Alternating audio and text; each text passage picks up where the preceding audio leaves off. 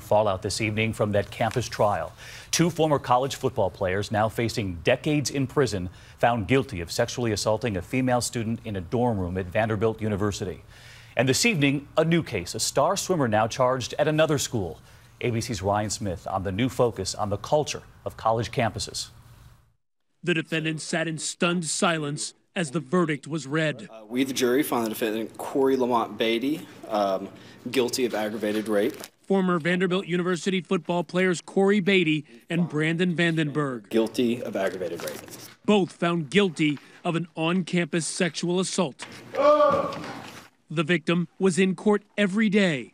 The jury, who had been shown cell phone video evidence of the rape, taking just 3 hours to find the men guilty. The prosecution argued Vandenberg, Beatty, and two other former football players brought the unconscious victim, who was casually seeing Vandenberg, to his room after a night of heavy drinking, saying while Beatty and another man sexually assaulted the woman, Vandenberg egged them on. She testified in court last week. Her voice is distorted here. I remember waking up in an unfamiliar room.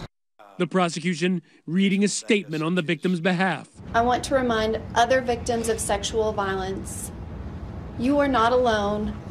You are not to blame.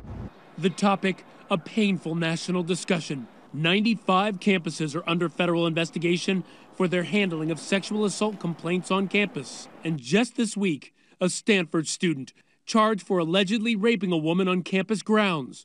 Two students on bikes stopped the attack and police were called. The accused, star swimmer Brock Turner, has withdrawn from the university.